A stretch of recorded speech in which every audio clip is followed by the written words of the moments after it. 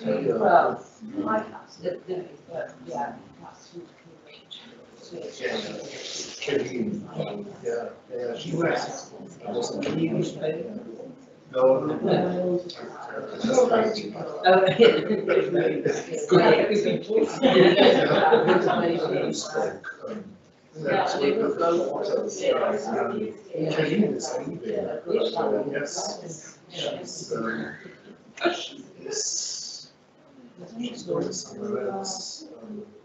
To think about kind of reinventing worship and community engagement in church. Sounds good. Yeah. She was very good.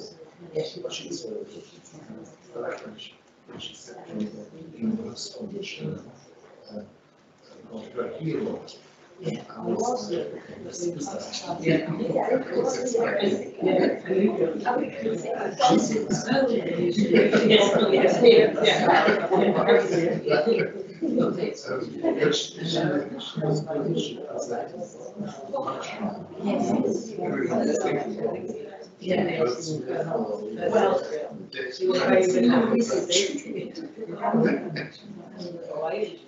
Well, we've got about 10 and we've all seen all of the other halves. But yeah, a lot of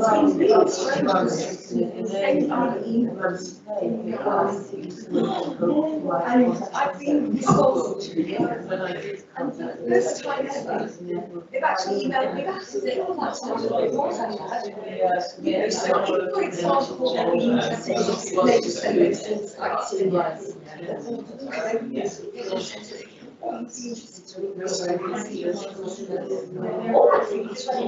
and they get back to me, they never respond, you know, but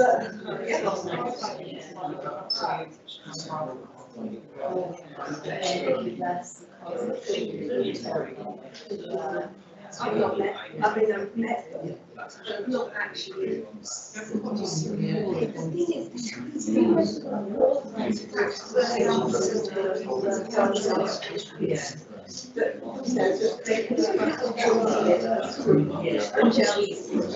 Hi Andy.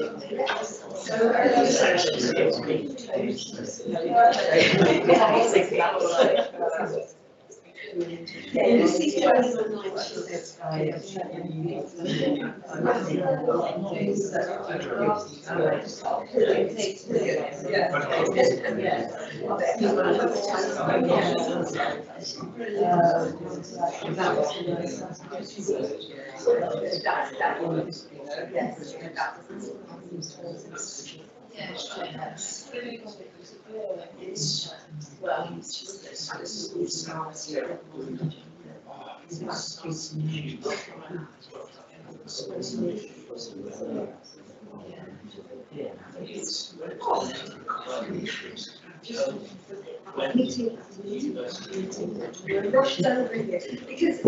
you're sort of used to rushing to get to a meeting, aren't you? It's just on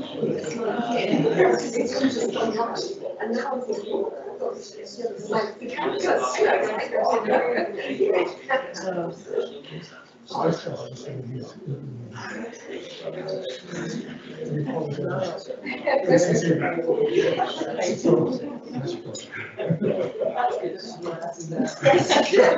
It's just us.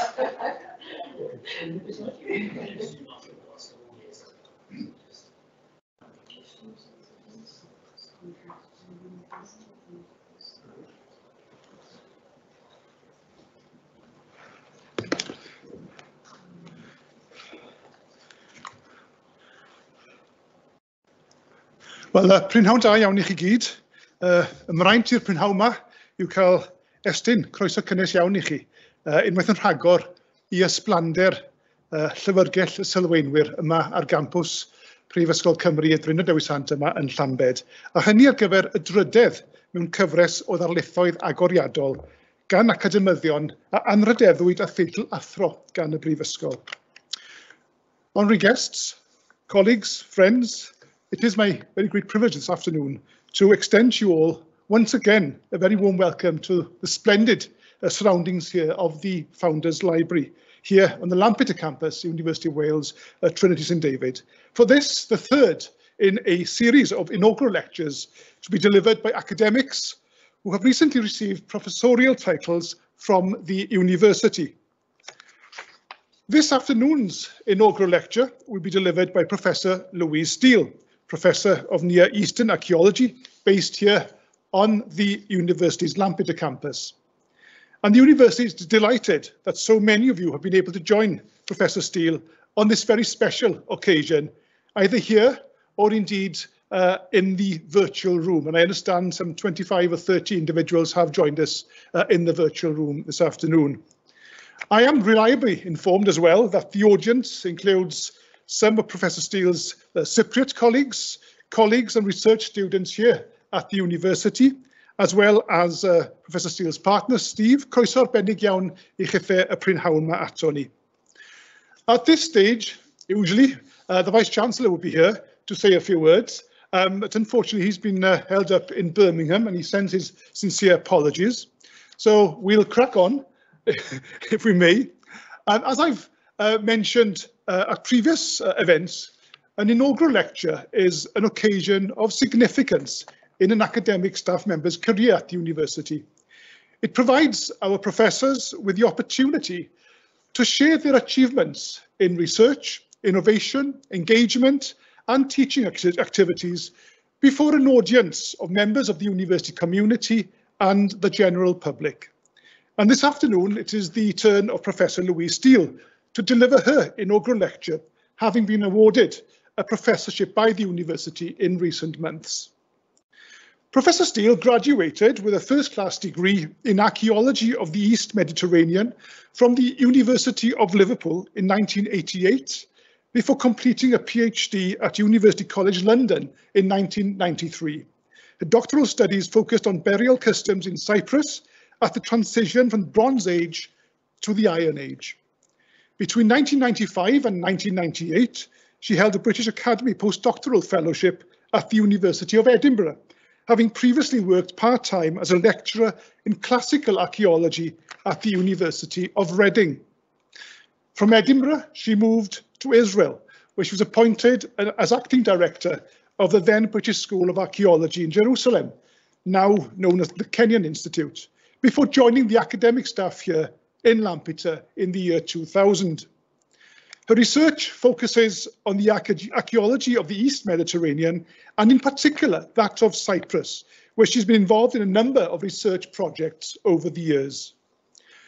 During this afternoon's lecture, Professor Steel will journey through her research, focusing on three key areas which have shaped her scholarship.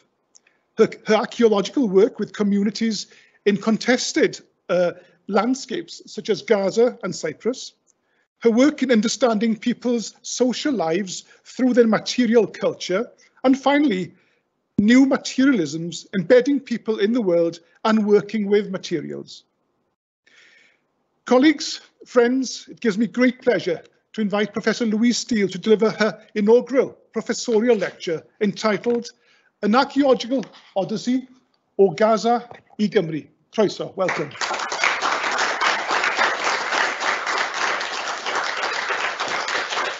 Diolch yn fawr I chi, Gwilym, and croeso everyone. Thank you very much for coming. I really appreciate having so many friends, colleagues and students, especially students in the audience with me. It's really lovely to see you, and it is a great honour and a privilege to be able to give this talk today. So I have to say, when I started thinking about what I was going to talk to you all about, I found it very difficult to focus in on a specific aspect of my research that I could develop over 20 minutes, half an hour, 5 days, I don't know, see how long it takes me to get through it. And I felt that none of them would do justice to the very many different archaeological adventures I've had. And I thought it'd be really interesting, perhaps, because everyone's coming from such different audiences. We're a very multidisciplinary campus on Lampeter, and I wanted to maybe just show you a little bit of how I've become the archaeologist and the scholar that I am today. So take you on a little bit of an adventure with me, starting off from where I started in Gaza when I had my interview back in 2000, and I'm hoping my colleague Christine Barsley from the British Council is here because she very kindly lent me her office in Gaza for my telephone interview. So I wasn't actually even in Wales at the time. So I started off in Gaza and I ended up in Gymru, definitely. And this is just to give you a snapshot of Gaza. This is actually ancient Gaza. This is a wonderful site that if ever it became safe to go back there and work there again, this is the site that I would love to see excavated. It's called Tel Rukesh, and it's a couple of kilometres, or maybe a kilometre or so south of the Wadi Gaza. And everything you can see there, that is all fired mud brick, destruction layers. There's a sort of layer of ash and lens and sort of occupation layers. And you walk along the top of that sort of mound where all those people are standing, and you can just see the outline of buildings in the mud brick, and it's just so exciting. I really hope it's still there. I hope it hasn't been bulldozed or bombed. I hope it's still there as an archaeological site, because that was the one that I fell in love with. It's not the one that we explored, but that's just to give you a sense of Gaza. And I will come back to the role that Gaza has played in me as an academic. So hopefully what I want to take you through today is it's got three main areas. I've actually slipped in an extra one that I didn't tell Gwilym about. Contested landscapes, which for some reason my archaeological career has embedded me in various contested landscapes. I primarily work in Cyprus, which is a divided island, and I work in the southern part of the island. I've only been to the north a couple of times. So I only really know a part of the island. We work very close to the Green Line. That's the site I've been excavating with my partner Steve Thomas, a place called Rediu Vupes, which many of you have heard a lot about in previous talks, so I won't focus in on that. Also in Gaza, and I think also I've come to work in a contested landscape. We're in Wales. We know the importance of language, the importance of Welsh, and apologies for not being able to deliver this in fluent Welsh, but so we know the importance of landscapes which are colonised and appropriated by other peoples, and that's very important to me. And that's where I think the community comes in, and that's where post-colonial approaches comes in, thinking about how people negotiate living in a contested landscape. So those are a couple of things I want to talk about. And then actually my real passion, the thing I'm really interested in, is what people do with the material world, how we create the world around us through working with different types of substances to create the things and the objects which are meaningful for us, which shape our lives, shape the people that we are, how we project images of ourselves. And I've got two very different versions of that on the screen here. At the top is the first thing that I ever published as an object from Cyprus back in the 1990s, which I was given permission by the director of Calabasas, Dr. Alison South, to discuss this object. It's a Mycenaean crater. It's for mixing wine and water, and it's a centerpiece of an elaborate feasting occasion. And it shows a wonderful scene, a very strange scene of a woman sitting in what I would describe as being probably a sacred building. It's topped with horns of consecration, which is how people would, in the Aegean, would map a sacred building. And it's a very strange object. It's completely and utterly unusual. I was going to say completely unique. It is unique in Cyprus, and that was the starting of my interest with objects and object worlds.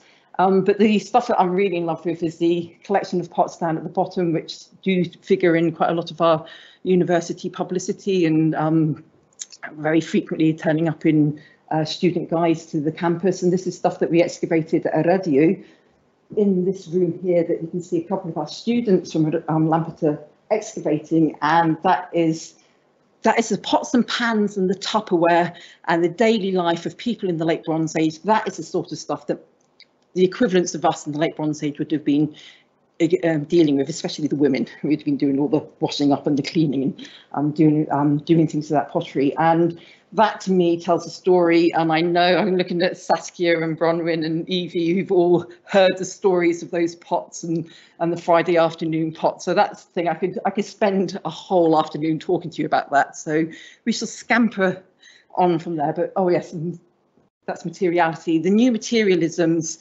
is something for the last slide. I won't tell you about that until we get there. So starting off then with contested landscapes. As I said, I've worked in various landscapes which are contested, and when I was interviewed to come here to Lampeter, I was actually working in Gaza, excavating with my colleague Joanne Clark, a late Bronze Age site just north of the Wadi Gaza, a site that had been discovered with the bulldozing of sand dunes in that area, and it was completely and utterly unknown, and a really, really fascinating site because it tells the story of Egyptian military activity in the area. It tells us about Thutmose III, who was the Egyptian aggressive go-get, established an empire in the Levant, pharaoh, and his wicked auntie Hatshepsut. She turns up there as well. We'll be meeting them shortly, and it tells us about how even in the 14th century BC, or 15th, 14th century BC, this bit of Gaza was contested. It was a place of military occupation. And we were also working in a place which in the modern world is contested, and getting into Gaza in the 1990s, which is when we were working there, was difficult. It was safe. It was in the brief periods between the two intifadas, so it was a safe place to go at the time. It was a fascinating place to go at the time. And I learnt so much, and I do not think I would be the archaeologist I am today and the scholar I am today if I hadn't started off there, because Gaza really gave me the understanding that it is important not just to excavate stuff, not just to record stuff and to go away and leave it and write various academic tomes about it, but actually to engage with the people whose archaeology you're excavating. And especially important in a place where archaeology was a luxury. Doing archaeology is a Western, white, middle-class privilege. It isn't something that is accessible to most of the inhabitants of Gaza, where actually just having food and drink and an electricity supply and water was enough for them to negotiate. So what we found when we were working there was that there was a lot of interest in what we were doing, especially amongst the middle-class Gazans, who, to be perfectly honest, were the ones that we mainly interacted and engaged with. But they were absolutely fascinated by the fact that we were being able to reveal their history. We worked very closely with the British Council in Gaza, and via the British Council in Gaza, we were able to do an exhibition called An Illustrated History of Gaza. And you can see a likely group of suspects there, myself and Joe at the front, various colleagues from the British Council and from the American School of Oriental Research, all there in the background, who helped us in setting up this exhibition, which was funded by the Foreign and Commonwealth Office, supported by, hosted by the British Council, and made accessible to Gaza. And Mahmoud Hawari at the end translated our guide to the exhibition. And that was where it really struck me that this was a place with a difficult history, because the moment you start writing about what happened in Gaza, going back to the 3rd millennium BC, it is a story of an army after an army after an army, occupation after occupation after occupation. And that's where sort of giving back became important. And I think we did very well in terms of giving back. This is pre-impact. This is those glorious days where you could write a research grant proposal and get a research without having to make it relevant to the rest of the world. You could just talk to your colleagues in another ivory tower somewhere else. And it was a lot easier for an academic rather than having to think about impact. But there we were thinking about impact. I think we in Gaza invented impact in 1996, 97, when we did that exhibition. So I think that's one of our mini claims to fame. And yes, that set me off on the importance of working with the local community. And another story that I have, which made it very important for me about working with the local community, was what was happening when we were surveying the site that we were looking at.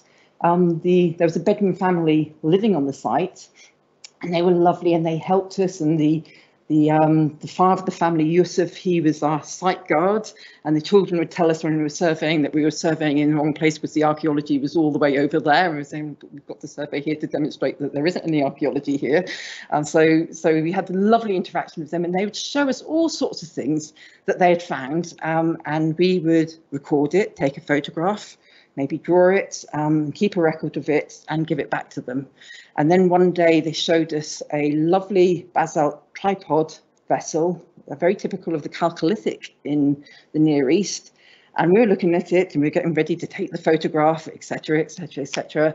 And Adil, the local representative for the Palestine Department of Antiquities, confiscated it there on the spot. We never saw another thing ever again. What we found, what we excavated, we saw. Anything else that they had, they just kept quiet. And that made me realise, actually, you have to listen to people. You have to respect that it's their archaeology. You have to understand that you're working in somebody else's country, dealing with their archaeological heritage, their histories, and you have to make what you're doing accessible to them. So that, I think, sort of actually makes me quite typical of a Lampeter academic. I think we all have that sort of understanding of the importance of community. And this became even more important when we moved over to Cyprus. Going to Gaza became very difficult. Moving to Cyprus, Cyprus is really the heart of my research. I love Cyprus. It is part of me. It's part of what made me an academic. And we went back there, and supported by so many members of the academic community in the Department of Antiquities, in particular, we set up an excavation in the northern part of the Troodos Mountains, but still in southern Cyprus, exploring a late Bronze Age farming settlement, which was apparently, as far as we can tell, established to support the developing copper mines on the island in the late Bronze Age. And what we found, and this is something that Steve in particular knows, is the importance of working with the local community, of sharing what you're doing, of showing what you're doing on a daily basis. We had people from the village coming out and working with us. The children used to come and pot wash with us, or they sort of come and sieve with us on site. And we built a very, very strong relationship with various members of the community, which persists to this day. And we felt we wanted to give something back. And also we started hearing all sorts of really interesting stories about the local past and local stories, which had nothing to do with the remote past, but really shaped our understanding about where we were working and what we were dealing with. And we felt, well, this is really interesting, you know, sort of finding out these stories about Cyprus in the 19th century and the 20th century, and obviously the mid-20th century Cyprus being British, difficult territory to negotiate. So stories about Aoka. And we started thinking, well, this is really, really fascinating. We can do something with this. And this was the inception of the Hidden Past project, which was funded by the AHRC as part of their Care for the Future grant, where we really tried to find a way in which we could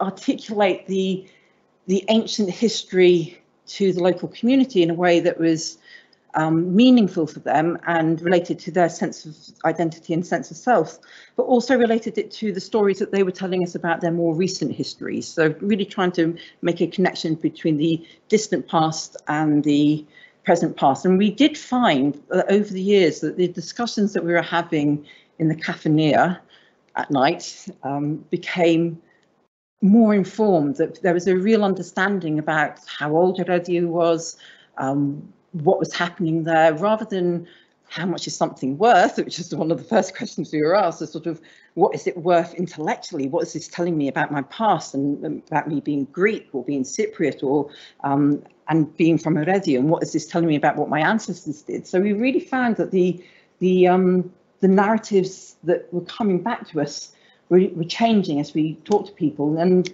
with the Hidden Past project, this really, really developed because we spent a lot of time working with the local school. And this is an exhibition that we did at the local school as part of the Hidden Past project. And we have all the school children there. This is some of the amazing material that we excavated. And again, I'd like the stuff that is really embedded in people's daily lives. So these are grinding stones. These are the querns that Hazel and I are going to be thinking about on Saturday. It's a tear glass open day. These are the things which we've for the most part being used to grind the daily bread, to create the food that would be sustaining the local community, but also sustaining possibly the nearby farm copper mining communities. This one here, the grinding stone, I defy anyone to actually grind grain on that. I think that is actually a copper processing stone. We found it down a well, about halfway down a well. The well was just over 5 meters deep. If Steve hadn't been there, I don't think we would ever have got it out of the well. It was quite an interesting exercise getting it out.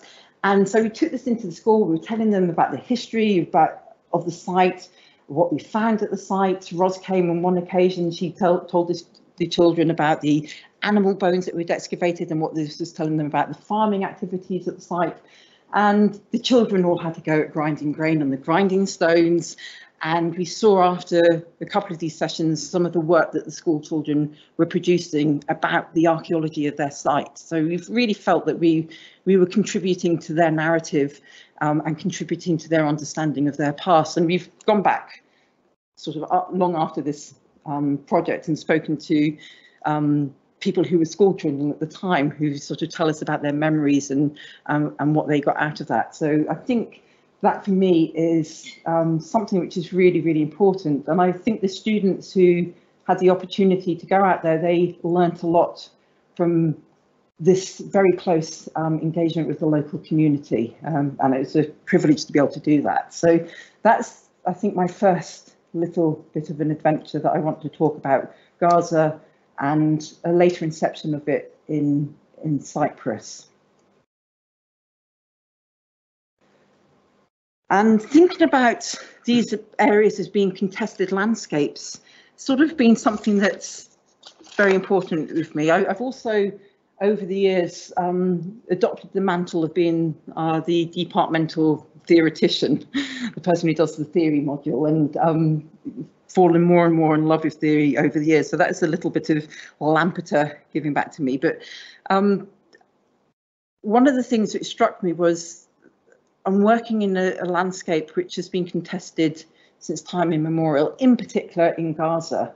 And what do local people do to negotiate being in a contested landscape, having another power come in, impose their will and their authority on you, demonstrate it through their architecture, through their armies moving through there, for you having to pay taxes to them? How do you actually negotiate being colonised?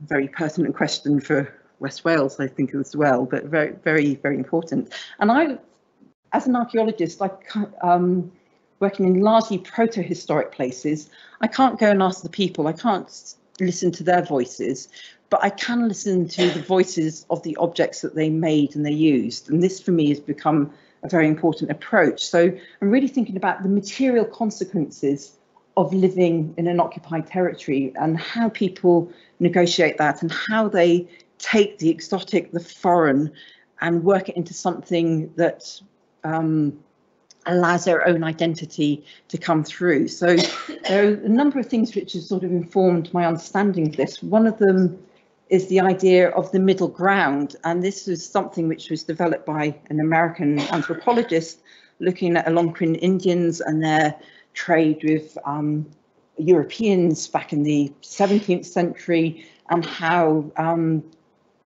you see a sharing of ideas and a sharing of social practices and exchanges of material culture, which become reinvented and create a new social world that people might be using the same type of objects, but they're translating them, they're doing it differently. This is something that Copperfoss talks about. It's not the fact that they're adopted, but the way that they're culturally redefined and put to use is important. And this became sort of the thing that I thought I can really focus in on. So Gaza was the first place that I sort of played around with this idea of thinking about a middle ground, a place where people come into contact with each other, they share ideas, they share objects, they do things together, and you have a choice, you have agency in what you adopt and what you reject, that you are able to do this to shape your own new material world. And the thing which took us to Gaza were these little objects here, and these are clay objects, the end of clay cones, which would have been about 30 centimetres or so in length. They were all broken off around about 10 centimetres, and it looks like these are things that have been set into an architectural facade, and at some point the architectural facade had been destroyed.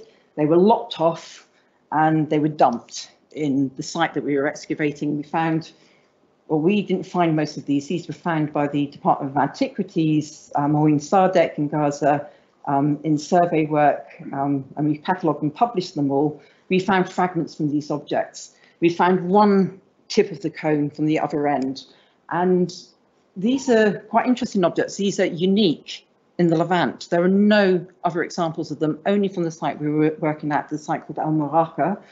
And the only parallel to these objects comes from Egyptian Thebes and from Nubia, and dating to the 18th dynasty. And in Egyptian Thebes, these objects, or the Egyptian versions of these, were set into around the facade, around the doorway into the tombs of nobles. And they would have complex inscriptions over the round face, which would be projecting out of the architectural facade, usually telling us the story about the person who was buried there, their name, their official position, their relationship to the pharaoh, and a little bit of a bibliography about them, their little bio blurbs for the afterlife. What we have is something that we can't demonstrate with funerary, but otherwise actually matches these objects. In terms of form, and apparently in function, they do appear to have been broken off from an architectural facade. And there is an inscription on the front face. This one here says mynd, and that is the Egyptian name of the pharaoh Thutmose III. The big pharaoh goes over, creates an empire, really establishes the empire, goes tramping around the Levant. And uniquely on ours, this doesn't happen on the Egyptian ones, on the upper side, sort of perpendicular in the same alignment to this, you've got the same representation of the name being stamped there. And this is something some of our students have done. We've made examples of these. We've got a little wooden press, and we do this in clay and have a go at trying to recreate these objects.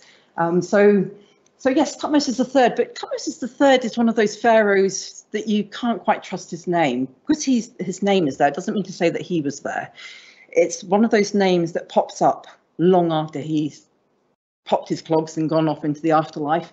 He turns up again and again. It's one of those really, really important names for the Egyptians. So it circulates, and things with his name written on them circulate for generations and generations after his death. So we were thinking, okay, we've got Thutmose III, we've got these strange objects, how do we make sense of them? When we were conserving these as part of our excavation project, we found this one here, and it says Ma't Kare. Can't really see all of it, but you've got the feather of the goddess Maat, which sits on her headdress, and underneath there, so you can see Maat just about there, sitting down underneath her is Ka. We haven't got the Ray and that one there, but we have here, so that's the Ra sign. Ma't Kare is Hatshepsut. Now, Hatshepsut and Thutmose III have a co-regency. After she dies, Thutmose III really didn't like his auntie, really didn't want her to be remembered, and the most powerful way of killing someone, making sure they don't have an afterlife, is to destroy their name. If you destroy their name, you really are killing them for an Egyptian. It is sort of double death. So Hatshepsut's name has largely been erased from Egyptian monuments. So the fact that we got them both together actually demonstrates that this is contemporary to the co-regency of Hatshepsut and Thutmose III. Otherwise, there's no way that cone would be there. So it doesn't quite fit in what we know about Egyptian activity, military activity by Thutmose III, because that happens in year 22 of his reign. So this is a little bit earlier, but it seems to demonstrate that there's something going on just north of the Wadi Gaza, at the site of Al-Maraka, during the co-regency. And you've got these objects. So we're thinking, well, what are they and what are they doing? They're marking a building. Might be a funerary building, maybe it's the tomb of the governor of Gaza, who knows? Maybe it's a building which projects Egyptian authority. And also, these are signs which, even if you can't read hieroglyphs, you sort of recognise them. They'll be recognisable to you. If you're a Canaanite in Gaza wandering around, you see that, it will tell you, yeah, this is this is royal authority. You might not know that it says Tutmosis III or Menkaure, but you'll know it's Egyptian royal authority. So you thought, okay, this is sort of interesting. So is it Egyptian royal authority, or is it a local who's appropriating something that they've seen down in Thebes, because they've been to Thebes and they've seen these tombs of the nobles and they've seen these funerary cones, and they want something similar, but the only thing they know how to make is an Egyptian royal name, and the one they have is Tutmosis III or Hatshepsut. So then there's no way of answering any of those questions. But what I have suggested is that this is a post-colonial, this is a hybrid object. This is something about an Egyptian social practice very much associated with the Theban elite and how they bury their dead, which is being reinvented in a colonial context by people who don't fully understand what it is that they're dealing with. They can't quite read the writing, but they know it's to do with Egyptian authority, and they're using it somehow in Gaza, and sadly we'll never know how they were using it in Gaza. So that's a sort of plenty of room for, plenty of scope for further interpretation. So that was my first post-colonial foray, and more recently I've been doing some work for a couple of archaeologists in the University of Heidelberg who are publishing a post-colonial archaeology of Egypt, and they asked me to write something, and I thought, well, I don't really want to revisit those. So I thought, well, Cyprus, what do I know about? I know about Cyprus. And I thought, well, Cyprus is very much in contact with Egypt, and it is very much part of this cosmopolitan world of the second millennium.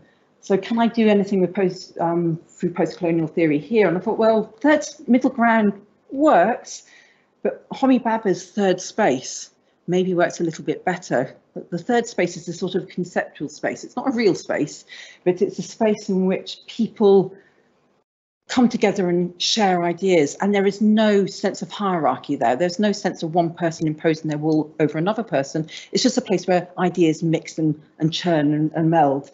So it opens up the possibility of cultural hybridity that entertains difference without an assumed imposed hierarchy. And I thought, okay, yeah, I can do that. That works for Enkemi. Enkemi, they're playing around with the Egyptians. The Egyptians are going there, probably from the late 18th dynasty, from the Amarna period. And one of the earliest things we've got is Egyptian, in this respect, not the earliest, there are a few earlier things, is this amazing pectoral, which is found in the wealthiest tomb excavated by the British Museum in Enkemi. Enkemi is a major trading centre on the east coast of Cyprus, and the British Museum excavated there in the late 19th century, and there's a beautiful array of objects in the British Museum, all of which are available online for us to study, which some of my students know about because they've been doing so. But this pectoral really caught my attention, and I thought, this is a really important object. Nobody writes about it. Why does nobody write about the important objects? Why do people leave them to one side? So I started exploring it. The closest parallel to that comes from the Tomb of the Kings, the tombs of the king in Thebes, dating to the Amarna period. No single other parallel to that has been exported to either the Levant or Cyprus, so completely unique. There is a lovely pectoral similar to this from Lachish, but made out of faience. This one's made out of gold and enamel. This one is this is royal quality. The Lachish one is middle class faience, sort of stuff that middle class people wear. So I thought, well, that's interesting. So what's that doing there? And the other thing which really struck me, because again, it's one of those things that I didn't even know until I started hunting through the website that existed. The little tiny amulet, only about so high, made out of carnelian, of the god Ptah. And well, okay, those are interesting objects. And what I found was that these are being used in a very specific way. Unfortunately, the god Ptah hasn't got a context, so I don't know where he came from. But in Enkemi, they're not really engaging with carnelian. They use it a little bit, but not much.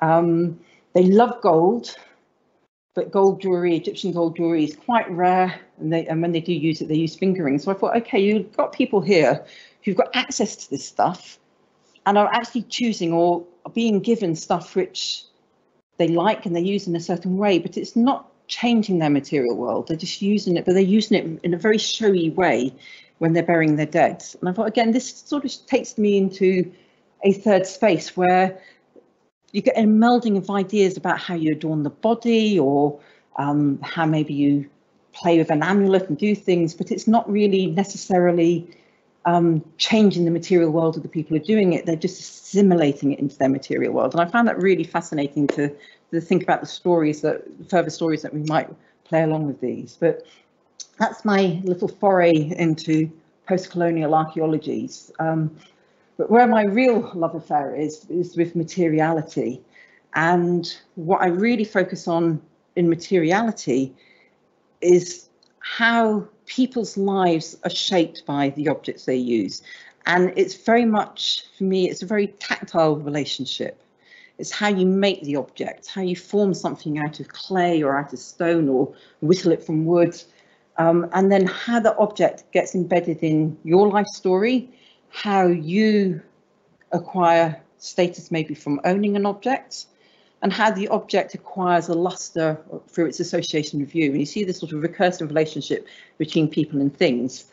So there's a huge anthropological literature that I've used to sort of start exploring different ways in which people in the late Bronze in Cyprus might have developed material worlds through the objects that they were making and using. And here I just want to talk a little bit about a sort of very much more anthropocentric approach, how people give meaning and value to things. So it's very much people asserting their will onto the material world, and the material world is working for us, which is the traditional approach. And I think the approach that we're all comfortable with. You know, we've got our mobile phones or our cars or other things which might project an identity about us, our status, our position in society. And that's something that I think is really interesting. But there are certain anthropologies that I find particularly fascinating. One of them is the idea of the object biography, of an object having a life, having a story, that it's made, and then you can tell the story of that object. And it changes. It's not that it's born and it's used, it changes career as it moves through different stages of its existence. It becomes different things, and it tells different stories, and it means different things to different people who own the object, who handle the object, who use the object. And one object which really struck me as having a really interesting biography, and really being an object that is physically embedded in people's lives, is this object here, a stone that was found walled into a wall in Arediw, which we excavated. This was walled into a building that we've interpreted as a barn. You can see here the stones on either side of it, and this is just a nice example of a stone that is walled in there. And you might think, well, okay, Louise, that's a stone. What is that stone telling you? That's telling me something about a very interesting and quite intricate history. It started life as a rubber, and a rubber is the top part of the rubber and saddle quern grinding grain kit that you might see in sort of traditional images of the Near East, a woman kneeling down on the ground with a saddle quern on her knees, and she's pushing a stone against it to grind grain. So that is how the object started its life, and it seems to have had quite a long life as that. It looks sort of got a fairly worn surface. It looks like it's ground quite a lot of grain. And for those of you who want to know just how awful it must have been being a woman in the late Bronze Age, female job definitely, is on average, ethnographic studies have shown it takes between 3 to 5 hours a day to grind enough grain for the daily bread for the household. So 3 to 5 hours a day grinding, no wonder it looks so worn. It has had quite a long life. And it's been broken, and I can imagine why it's been broken after 3 to 5 hours a day grinding grain. And sooner or later, you're just going to want to throw it at somebody or something. So it's an object that is telling a story, and that's how it started its life, these 3 to 5 hours a day grinding grain. Look to the contemporary societies in the Near East, in Mari, on the Euphrates. Women, as part of their dowry, were given querns and grinding stones. And thanks, great, thanks. That's my life, is it? So this, for me, is a very visceral object. It's very much associated with maybe generations of women grinding grain with it over a long time, and eventually it breaks. Well, what do you do when your grinding stone's broken? Throw it away? No. You turn it into a board game. So don't know if you can make out on there. There are lots of lovely depressions. There's 3 rows of, there should be 10 depressions, so can't really make it out here, and I'm hoping you can't really make it out here and do a quick count. But 3 rows of 10 depressions. This is an Egyptian game, a game called Senet. It means the game of passing. And the Cypriots have loved this game from probably the beginning of the early Bronze Age, and they have played it. The Egyptians have very fine, sort of fancy wooden gaming boards and fancy little counters out of faience or bone or things. The Cypriots have great big lumps of stone that they make these gaming boards out of, but they play these games and it becomes an integral part of their life. And the other thing, it's a game not for just one person. It's not like playing solitaire or doodling away on your computer on a card game on your computer. This is a game which is a game of talent and skill between 2 people. So it's an adversarial contact. And there's been quite a lot of studies done about the playing of games in Cyprus in particular.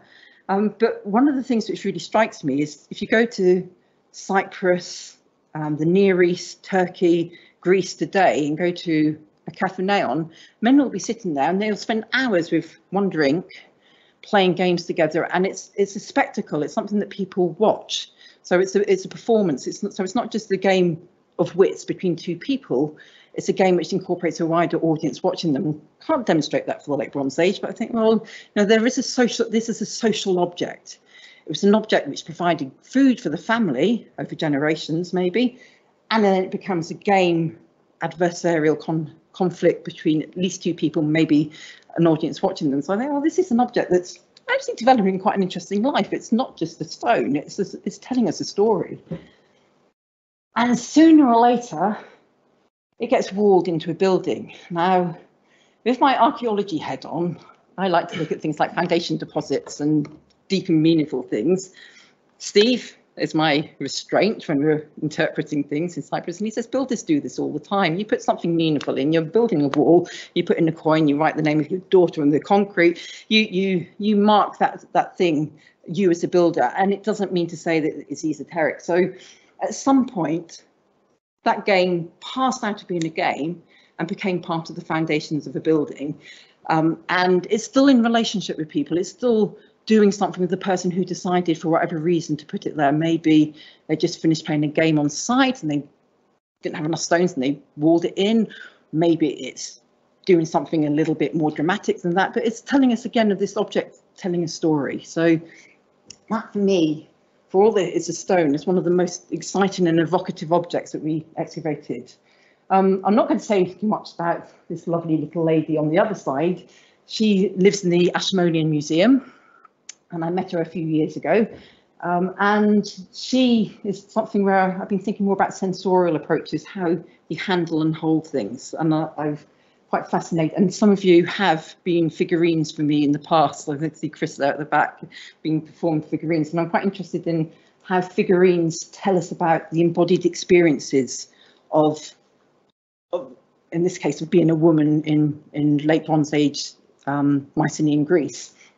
And I came across a really interesting study about how gestures sort of evoke certain meanings and sensations in people, and I did a little pilot study of that. But I'm also interested in how these objects were handled and held, and maybe the paint being worn away as they're sort of used repeatedly. These are objects that are embedded in people's daily life back in the Greek world. They use them in the settlement, they bury their dead with them, and they tend to put them at the entrance to houses, entrance to tombs, or by the hearth. So there's a sense of them being quite protective, but there's also the sense of them being quite sort of mundane daily objects. So there's more that I could say about her, but I just put her in because I have spent quite a bit of time examining these objects and was fascinated by them. And last but not least is where I am now, what's happened to me in the last few years. And this is really exciting. This is sort of where I'm really going with my research. And I'm calling it here the new materialities, which is very much a Lampeter take on the new materialisms. The new materialisms are a really exciting area of research in the social sciences and the humanities. It is everywhere you look now. Catherine mentioned to me today that you just come across New Testaments and new materialisms, so it is really everywhere in the humanities. And what this does is it forces us to rethink who we are in the world and what we're doing. And from that perspective, it is really, really exciting and really challenging. And it really, I found it quite an adventure, an exercise to get into the new materialisms. I found it really did upset my understanding of the world. And the world has sort of been, here we are, and I talk about things and I represent things and I discuss things, and it forced me to think, well, actually, no, you don't. You are part of the world. And that is what the new materialisms do. It sort of takes us away from this idea of humans separate from the material world to placing humans as part of the matter of the world, that we are part of the matterings of everything around us, that we create the world.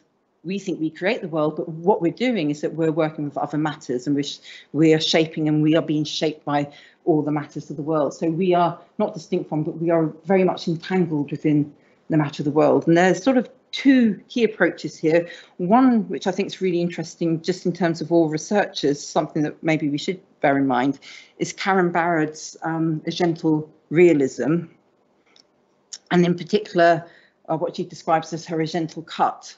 And the moment you become aware of that, you think, yes, I've got to take this into consideration, because the gentle cut is thinking about where you or I, as a researcher, where we choose to position ourselves, the questions we use, the approaches we take, the instruments that we choose to measure with, the measurements that we choose to take, sort of talking in a sort of, sounds like a very measuring sort of thing, and qualitative as well as quantitative, but how we are part of the research that we produce, that we're not separate from it. And if we ask different questions, we'll produce different research.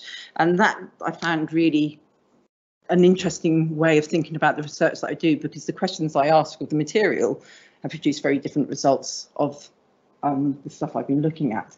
But what really excites me is the idea of matter having agency, not just things having agency and objects having agency, but matter having agency. And in particular, the idea of vibrant matter, which Bennett describes as the curious ability of inanimate things that animate, act, to produce effects dramatic and subtle. And this, once you start thinking down this route, you can't unthink it. It just sort of pervades your consciousness, and you start sort of questioning everything that you do. And it's something that I've been working on very closely with my colleague Lucia Talla, and we've got a book series with University of Wales Press. We've got 2 books out, one of which is Body Matters, where various people, interdisciplinary approaches to the human body as matter and substance, and how this changes our understanding of being human. But where I've really personally taken it is with earthy matter, with clay, because I started off with pottery right at the beginning, my lovely crater that I showed you with the wonderful horns of consecration on it. And it is the clay of the late Bronze Age, which has formed a sort of constant throughout my archaeological career. And what I found myself doing is sort of thinking about how you work.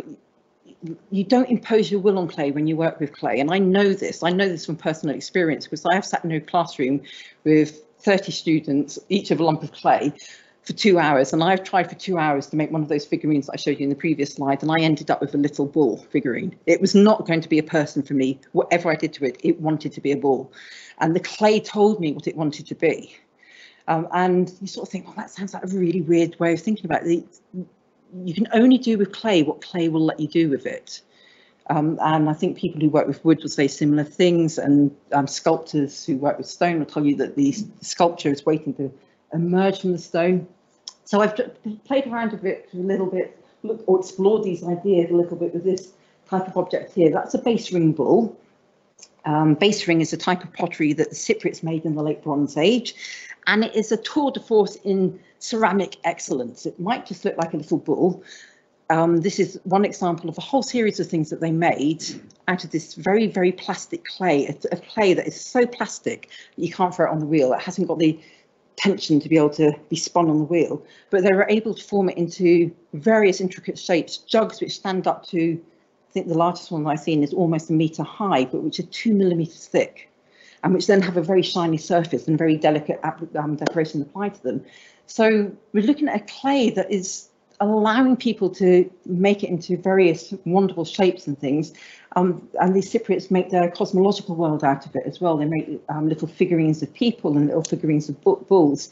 And what I found is when I started looking at this, not as potters making things out of clay, but the vibrancy of the matter of the clay, it sort of answered quite a lot of questions that I'd had with this, and it allowed me to explore the clay in new directions. So the vibrancy and of the clay and other so-called inanimate things is something I find fascinating and something that I'm exploring at the moment. And I am hoping, Lucy and I are publishing a couple of new books, one of which is called Earthy Matters. So I'm hoping to get some of these ideas out in there. And I'm also exploring with an artist from South Wales a project looking at earthy matter, these perspectives I have about how we became human through our ability to manipulate clay, to shape clay, to fire clay, to work with it. And she's looking at the sort of the clays and the coal tips in South Wales. And so we're looking at setting up a project with other people taking these ideas of earthy matters and vital materialism further forward. So that's the next stage in the adventure. And that is my archaeological odyssey. So thank you very much.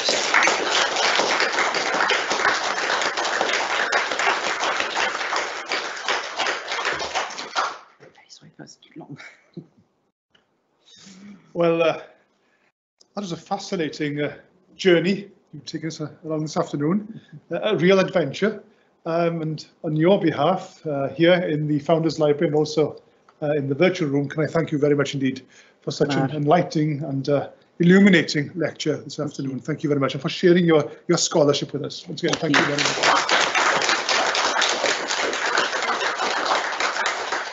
So I'm sure Professor Steel will take a few questions this afternoon before we leave the lecture. So any questions? And those of you at home or at your office desks, please use the chat facility, and I'm sure Arwell will keep an eye on any messages coming in through that particular avenue. Right, any questions?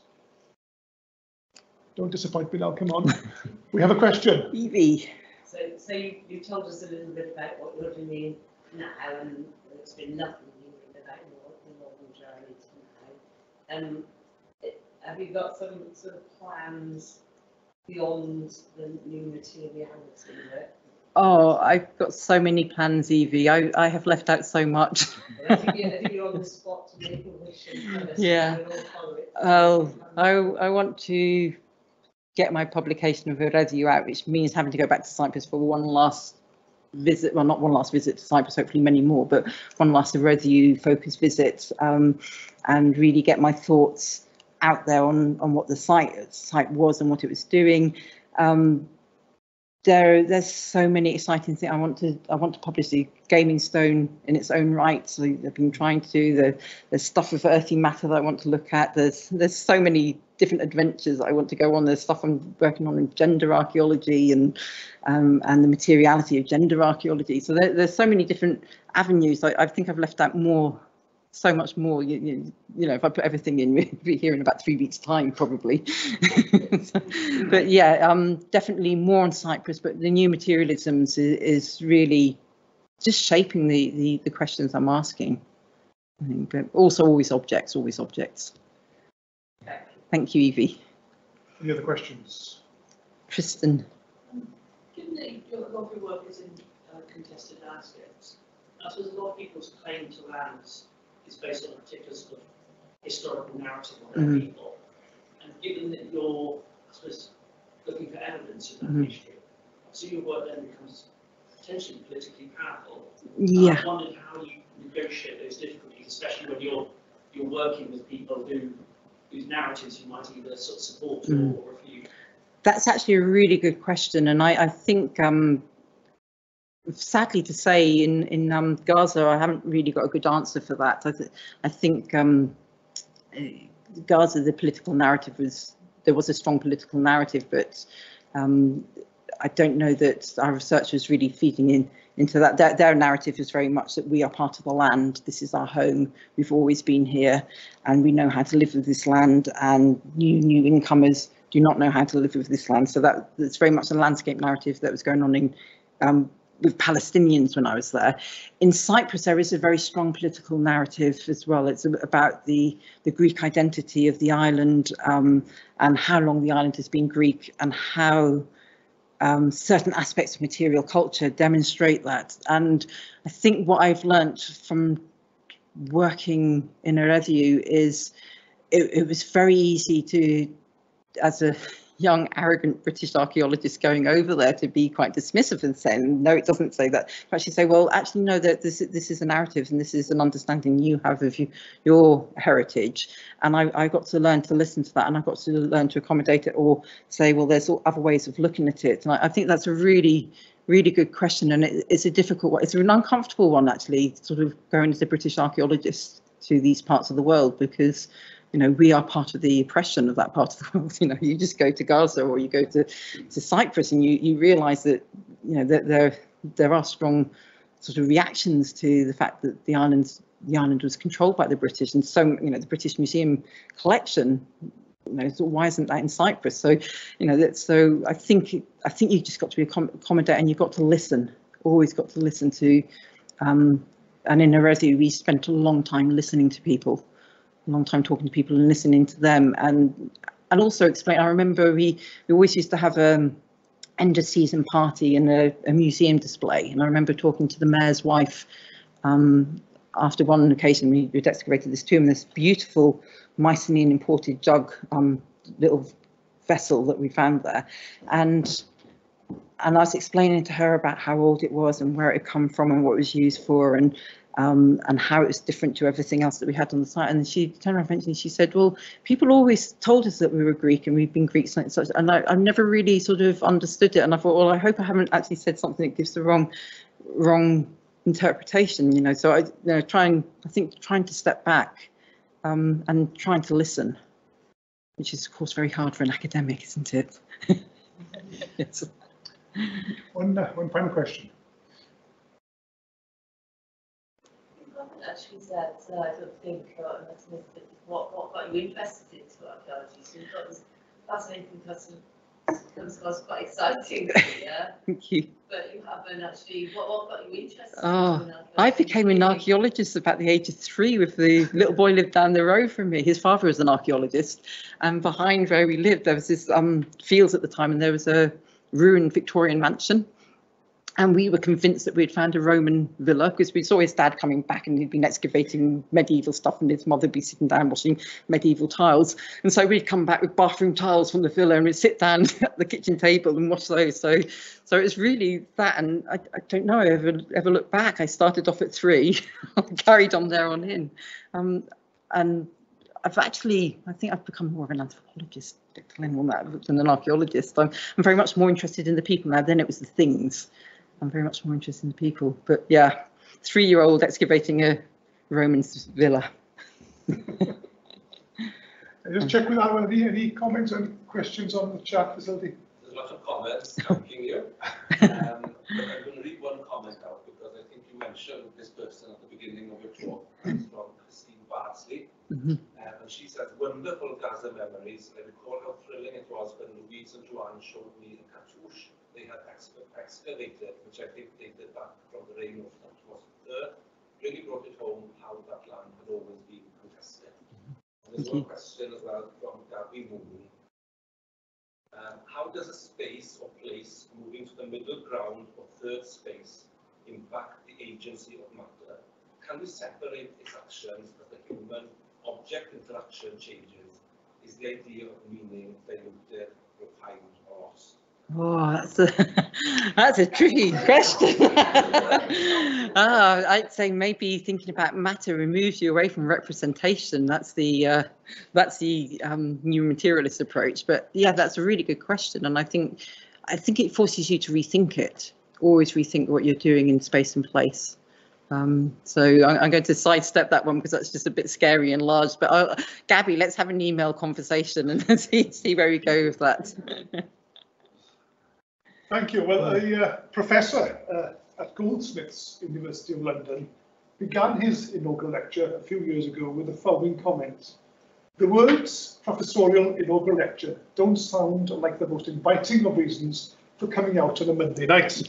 Well, I'm sure that you'll agree with me. It was a pleasure and a privilege to be here this afternoon, this Wednesday afternoon here in Llunio, where you've so effectively shared with us a flavour of your intellectual activity and research. And, you know, having met people like Saskia, these students have benefited greatly from your scholarly activity. And I know Saskia is on her way to Scotland to become an archaeologist, and so there are others, of course, in the classroom as well. So we wish you well, and we thank you, Louise, Professor Steel, for a fantastic lecture this evening, and very, very grateful to you indeed. And having now successfully negotiated this trial and this rite of passage, I'd like to invite you for a cup of tea and some light refreshment. I'll also invite you as well. Thank you.